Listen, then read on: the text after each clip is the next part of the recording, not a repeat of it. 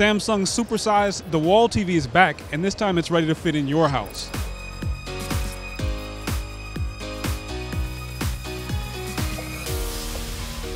Unlike LCD or OLED, MicroLED uses small panels that build a bigger display in any size, resolution, or aspect ratio you want.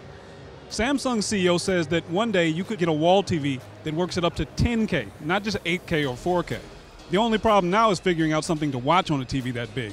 After bringing a 146-inch wall to CES in 2018, this year Samsung's showing off a 219-inch version. If that's a little too big for your house, Samsung has a 75-inch 4K version that's a bit more realistic. If the only problem we have is sitting back and finding something suitable for a 75-inch 4K TV, then that's not too much of a problem.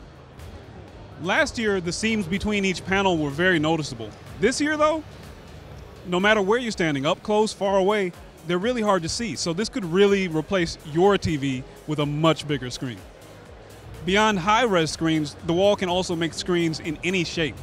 Concept displays showed rectangular or very wide aspect ratio screens.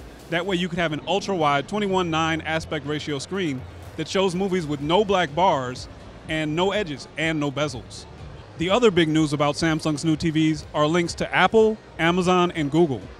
Earlier today, Samsung announced that its TVs will support AirPlay 2 and iTunes later this year. They'll also add connections to Amazon Alexa and Google Assistant. By adding other companies' AI assistants to its own Bixby setup, this year Samsung's TVs will be easier to use and smarter than ever before. Check out more news from CES at Engadget.com.